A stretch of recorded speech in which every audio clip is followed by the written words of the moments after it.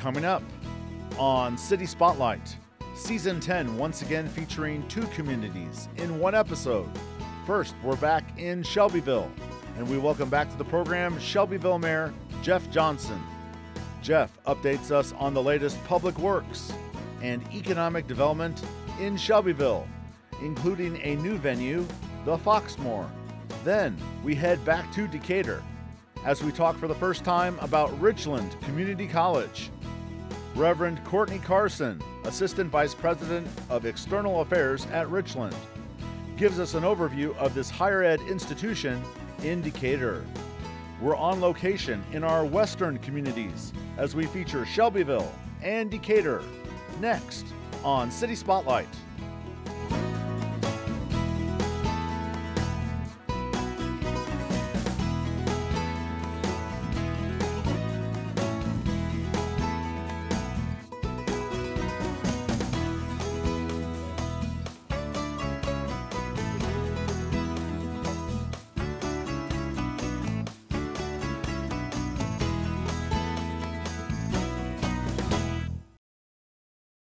City Spotlight is supported by Consolidated Communications. CCI is honored to salute the cities and their leaders in the area, as well as providing TV, internet, and phone service to local homes and businesses.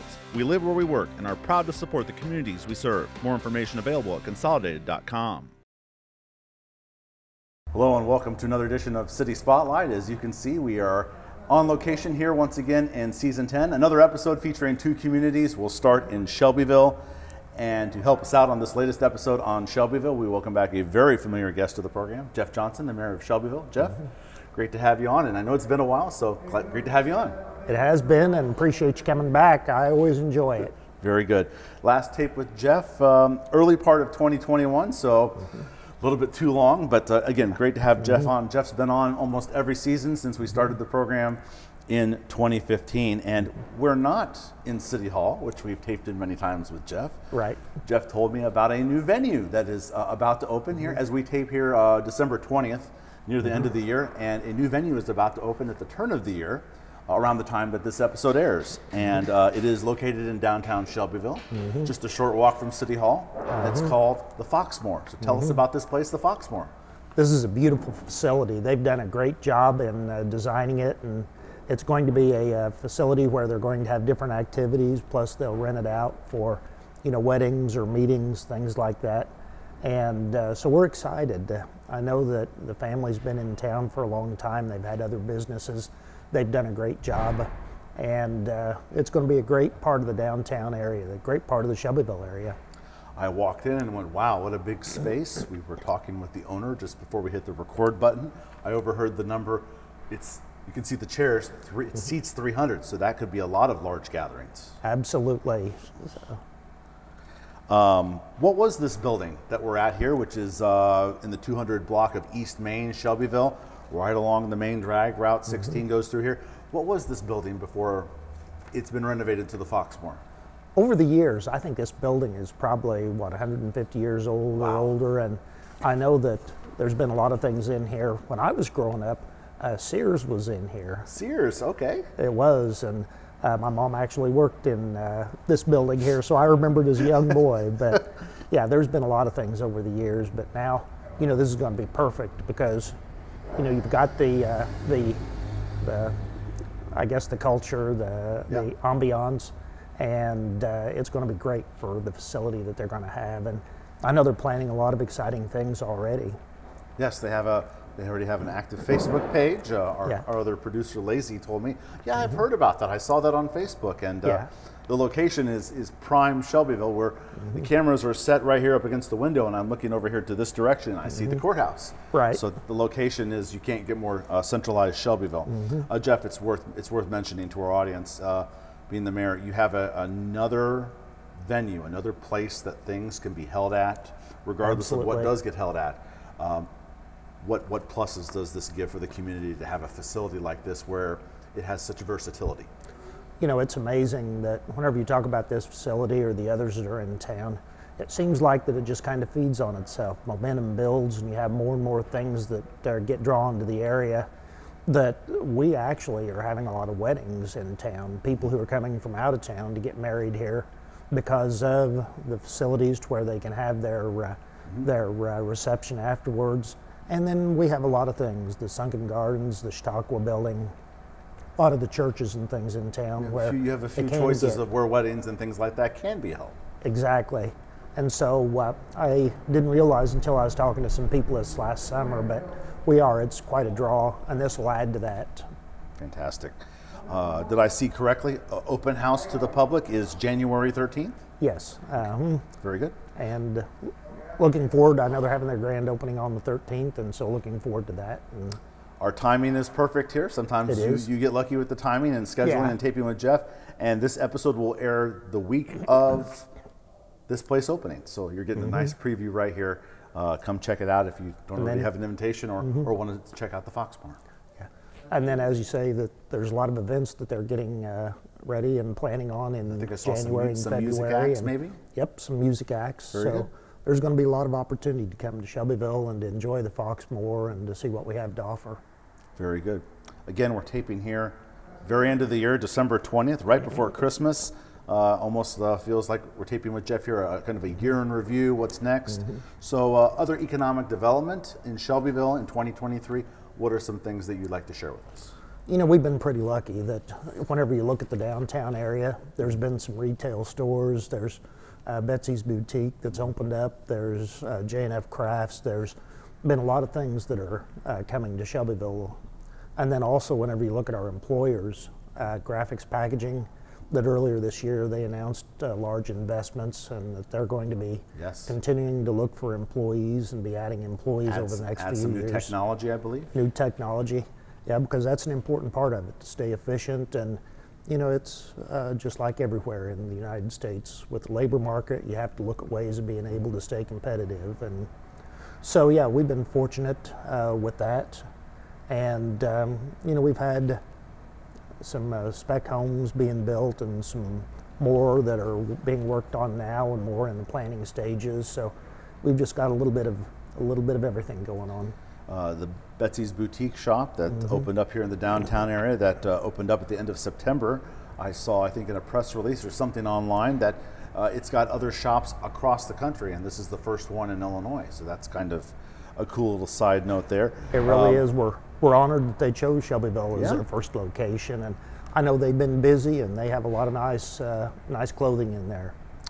Fits nicely with the other variety of businesses kind of in that area, so it does. Fits right in there with that kind of that theme. You know, we've taped and talked about the downtown businesses in Shelbyville, and I remember the last two times we've taped with you were a year after the pandemic and then right before it, and we're now 3 or 4 years past that point, and you're past that worst part of the pandemic, and you have businesses that were able to get through that, and you have new ones like Betsy's Boutique. How would you say overall the downtown businesses overall as a whole, you were able to survive the pandemic and still continue to flourish? Yeah, we have been. We've been lucky, and we have a lot of great people in town. We have a great community, and whenever you look and see that during the pandemic, actually the traffic to the lake picked up, because I think a lot of people chose to come to the lake and do the outside activities. And so yeah, we've been very fortunate, and we've got a good group of some, you know, outside folks that have come to town and invested. We have a lot of local people like here at the Foxmore that they've invested in the community.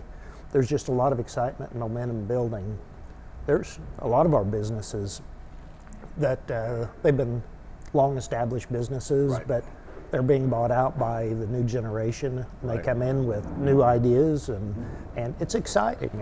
It's wonderful to see. Most importantly, they continue what's here, don't demolish, tear away. And one of those businesses that we talked about the last time we taped with Jeff there, beginning of 2021 there, prior to us taping in 2021, a local food establishment had an unfortunate fire, the Long Branch Bar. And now almost 3 years later, rebuilt in a new location. And you told me before taping, new owners? Yep, they have new owners. It was people who had worked with them for many years, so you know, they have the experience, they have the knowledge, they have the energy, and they're doing a great job there. The food is wonderful, and the atmosphere is wonderful. So it's worked out well. We were glad that they were able to stay here in town. Very good. All right, from economic development, let's get a highlight on public works. Okay. I know we've talked about in almost every episode that you and I have taped on this program, streetscape.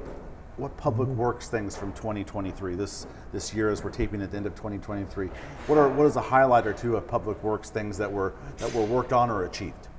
I know that some of the things that were achieved was out at the park. We put in new lights in the ball diamonds, to help to extend the daylight, and you're referring to Forest Park, correct? Right, Forest Park. Okay. We have a new dog park out at Forest Park that Wonderful. just opened up this year. Those are popping up in other communities, so it's a trend. They are. There was a lot of people who loved it whenever the suggestion came up, and so we got it started, and we'll be adding a few more things next year. There's been a lot of infrastructure things, water meters we've redone, a lot of things going on in the background to more streetscape, to do more of the downtown area for those background things it. are very important. It is, and a lot of the stuff, whenever you start talking about the sewer and the water lines, we want to get that done so whenever we do the actual sidewalks and the streets, they don't have to be torn up again in a few years. Correct. So we're trying to get that all in place, and we're hoping that in this next year coming up to get more streetscape out to bid here, and we have a bike path that we're going to be extending, and so a lot of exciting things happening. We just have to keep that pipeline full, keep the projects on the table. That streetscape we've talked about so many times, Yeah. from the inception of the idea to completion, is going to be probably a decade once it's all said and done, so things do take time. They do. All right, very good. Again, we're sharing this episode with you at the beginning of 2024, and an event that annually takes place and that we've talked about previously, and I think it'd be worth mentioning to our audience again, Jeff, in January at the General Dacey Trail, a beautiful, beautiful annual thing that is held in Shelbyville is the Candlelight Walk. It is. It's nice. They light the pathway, and there's different luminaries and different lights that hang from the trees. They have a bonfire and hot chocolate, and the community gets out there. And I know that I spend part of the time as a greeter, and just talking to people, that come from all over central Illinois to walk on the bike path during that Candlelight Walk. It's nice. And the Dacey Trail out by the lake is beautiful in the wintertime at night like that. It's beautiful in the fall. It's always nice. It's always heavily used, and so we're very fortunate to have it. As you can hear the noise in the background, Shelbyville is evolving. We're at the Foxmore, a new venue in downtown that will be opening up in January of 2024. Jeff, obviously you're a native of Shelbyville. Right. Remind our audience at home how long you've been mayor. I've been mayor about 10 years now. All right, very good. So it was around the time that we started this program. That's right. So when I interviewed the mayor of Urbana recently, it's like, I'm taping here near the end of the year, so I want to give you the opportunity to share with the audience what you're thankful for this community. Yeah, I'm just thankful. Whenever you look, a community is made up of the people, and whenever you look at the community, that it's like family, and I'm just thankful for all of the good people. We have a lot of people who've been here for generations and generations. We have a lot of people who've just liked the area and moved in, and they want to be part of the community. And everything starts with that nucleus of just a good group of people, and we are very, very, very fortunate in Shelbyville. We're blessed with the people we have. And we are thankful for the time of the mayor of Shelbyville, Jeff Johnson. Always a pleasure to tape with you, Jeff, and come to Shelbyville. Have had Jeff on again almost every season for all of the 10 seasons of City Spotlight. So Jeff, thank you so much for updating us on Shelbyville. You bet. Enjoyed it, and you're welcome anytime. Thank you so much. Coming up next here on City Spotlight, we'll change locations and communities as we head north to Decatur and talk for the first time about Richland Community College. But first, let's take a look at some of the upcoming activities in the communities of Shelbyville and Decatur.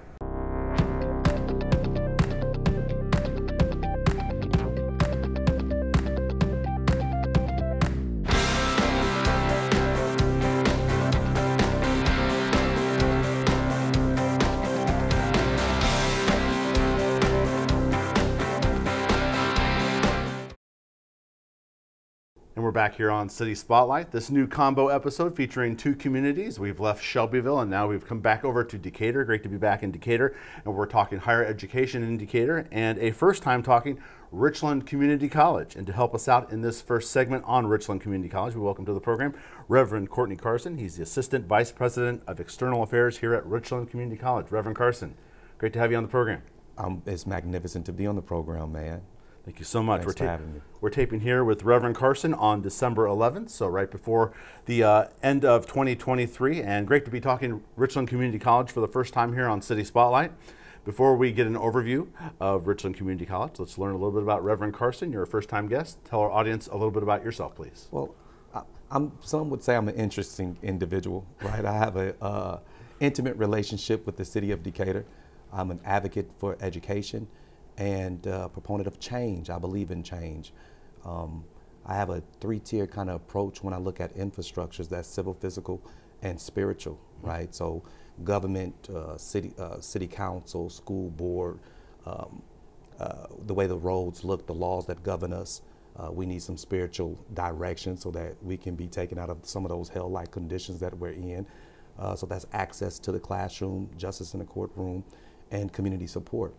And I've always been concerned with the ways of the world and which direction we're going in. So I believe it's my job to be actively involved in bettering the lives of others, right? And so making sure that each and every individual that I come in contact with, I leave that person with a new way of thinking, a renewed way of thinking, a replenished kind of way of thinking, and with a new mindset that's on the horizon to where they can be better, they can grow and become a better individual, and also receive the kind of education that will allow them to acquire the kind of employment to where they're able to feed their families. So I'm kind of holistic in my approach to just living life. Very good.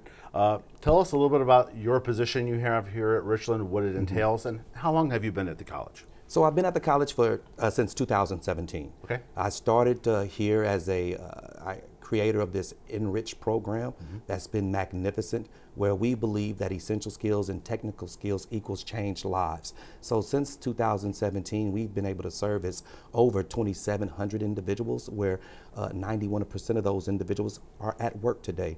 81% of those individuals are African American. 55 are ex-offenders. So we're doing some phenomenal work in the areas of non-credit, right? So then President Valdez said, hey, you are phenomenal with our elected officials. So we're gonna transition you from what you're doing in the classroom to interacting and enriching the lives of so many individuals that come from our lawmakers. So engaging our lawmakers, and I said, okay, I think I can do that because I've already been involved in that process. So now I ensure and engage lawmakers, not just in the city of Decatur, but in Washington, D.C., have phenomenal relationships with individuals so that we can make sure that we're getting the proper grants and proper subsidies to ensure a healthy student for the most part, because it's really all about our students. That's what it's about. A community college isn't a community college unless it has a significant representation of the community and a population of young people are hungry for education. I don't care what your favorite rapper says, education is still essential. Yes, it is. Very good. Again, we're talking first time here on City Spotlight, Richland Community College, and we're glad to have Reverend Carson on. We look forward to having President Dr. Valdez on down the road. For our audience at home, just tell us a little bit about working with Dr. Valdez. Tell us a little bit about him. Oh man, working with President Valdez, Dr. Valdez, is phenomenal. He's a magnificent instrument in a way that he leads. He is a secure leader, right? And he gives us, watch this, because I've never had a leader that is okay with you or gives you room to make a mistake. Because if you can't make a mistake, then how do you ever get anything right? Or you'll be afraid to operate. So he believes in his team. He allows us to be creative and courageously innovative in our approach to education. He's just a well-rounded individual, and not only is he a superb boss, which he doesn't like me saying that. Not only is he a superb boss, but he's a magnificent friend as it relates to your own growth and development. And whenever you're dealing with something, some kind of challenging controversy, he's there to be an ear and to be a shoulder to lean on. And he counseled so many of us out of our own struggles, and it's just magnificent to have him as the president of Richland Community College. Since he's been here at Richland Community College, he turned the college around, the culture around. At one particular point in time when we were in a deficit, now we're not, because he's extremely skilled at going to get the funds to make sure that this is a well-ran institution. He's just magnificent. He's the only president that I've ever been under that's so visible and makes himself available to not just his cabinet, not just his staff, but the students. You'll find President Valdez playing pool with students in the foyer. Awesome. You'll find him interacting and shaking hands with students, and they'll never know who he is, and then they later find out, oh wait, that was the president. So he's a magnificent person to learn from as well. Well, we look forward to talking with President Valdez down the road, but let's learn about Richland Community College with you, Reverend Carson, and we are in Decatur. Richland Community College, located on the east side of Decatur, and looking at the facts and some of the information that I was able to read about Richland, obviously serving the immediate area, or the counties around Macon County. Tell us about Richland Community College, its location, and its role here in Central Illinois. Well, Richland Community College is a institution that has a significant, diverse kind of approach to the community within it, where we are in the city of Decatur. So, and not just the city of Decatur, but those communities that surrounds the city of Decatur as well. We do a really, really good job at ensuring that we respond to our partners. Whatever it is that they need, we'll respond to it. Say, for instance, DPS 61, we have a phenomenal program called, well, the prep program, right? There's nothing like that in the country. And I travel a whole heck of a lot trying to figure out, are we doing innovative things, or are we just copying someone else? But we have been able to position ourselves to really do some innovative things here in the city of Decatur. When you we target 8th graders, and by the time they are in 9th grade, they have a clear idea on what they want to do. So when they graduate, they not only graduate with a high school diploma out of our prep program, but also an associate's degree. No one else is doing that. Yes, we have dual credit classes and opportunities around the country, but no one else is graduating hundreds of students with a high school diploma and an associate's degree. And not only that, we have a phenomenal project as it relates to Enrich, Future Jobs of America, titled the Enrich program as one of the nation's best practices. I talked about Enrich earlier. So we're doing some phenomenal things. And then not only that, you got to stop me when I'm, because I'm a preacher, so I'm going to continue to talk. You are on a pretty good roll right here. Amen. It's good. So not only that, we have our Climatic Research Center. We are the only institution in the country that's embedded in a manufacturing company around EV. And so we're leading the conversation in that particular sector. We partner with TCCI. They make American-made electric carburetors. And so coupled with our workforce resilience training, we'll create a situation where individuals can go right into TCCI in our classrooms there, leave the classroom, go on the floor and learn about what we just talked to them about, and then get a certificate, become an engineer, become a laborer, and make a whole lot of money so that they can take care of their families. As you know, the workforce world is changing. Everything is in AI and DV, right? So if the workforce jobs are going to change by 50%, what does that look like for the least of these? For the black and brown person, that might be 80%. So we must be proactive in our approach to educate them and train them for this new wave of workforce. Even when you look into, go to Aldi's today, you see all the machines in one teller, right? So we got to train folks to work the machines, because then there's not going to be, we may not have a cashier. The education and the people that are teaching and learning it must adapt to the changing times. Most certainly. Very good. I love sharing a little bit of history in our last few minutes with you, Reverend Carson. I love sharing the history of first-time places, institutions. Richland Community College got its name in 1975, and this campus that we are sitting here taping at, and we'll have some video of as we're talking, in its current existence, 1988. Beautiful campus. My first time coming here, taping here, and talk about your campus and kind of how it's evolved through the years. Man, it evolved. We started in the bank, in a vault. That's right. in the vault in the bank.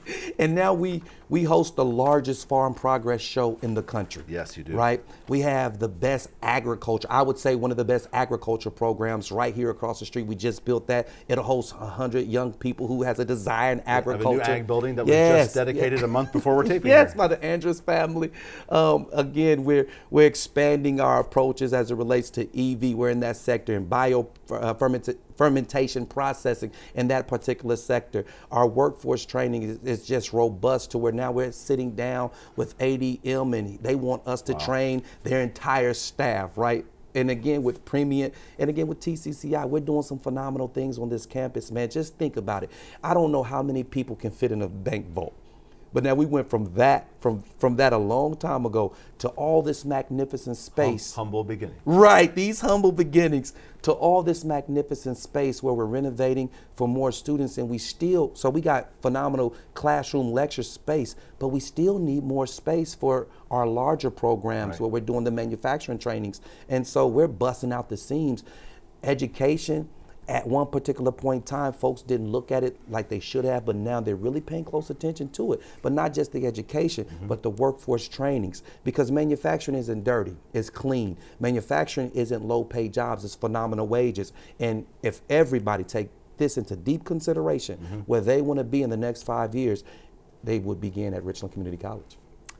Last question for you, Reverend Carson, and I appreciate your energy. It's infectious, and we're just scratching the surface talking Richland Community College, so we'll definitely come back and talk more in detail about different areas. We are sharing this episode with our audience at home at the very beginning of 2024. Give us, in the final minute or two that we have with you, give us a little something that is in the future, in this next year for Richland, that it's on the docket that we should know about in 2024. 2024, our IFAB training. Our robust enriched healthcare training is just magnificent. We're responding to the needs of the country and the world, right? And we're saving life, producing real life heroes. The first person to see someone die and the first person to see life. Nurses, we need those individuals. Take a deep look at what we're going to do in 24 with our EV project. That's going to be remarkable. Richland Community College is at the forefront of every innovative conversation, right, around the country, right here in the small city of Decatur, but we have a phenomenal, great, big, mammoth impact. We're doing some great things here. Fantastic. Again, barely scratching the surface of things going on here at Richland Community College. We look forward to coming back and learning more in detail about it. And we appreciate the time of Reverend Courtney Carson, Assistant VP of External Affairs here at Richland Community College. Reverend Carson, thank you for giving us an overview of Richland Community College. Thank you so much for coming here, man. I truly appreciate you. Thank you so much. And that'll do it for our latest City Spotlight episode featuring two communities, the communities of Shelbyville and Decatur. Thanks for watching.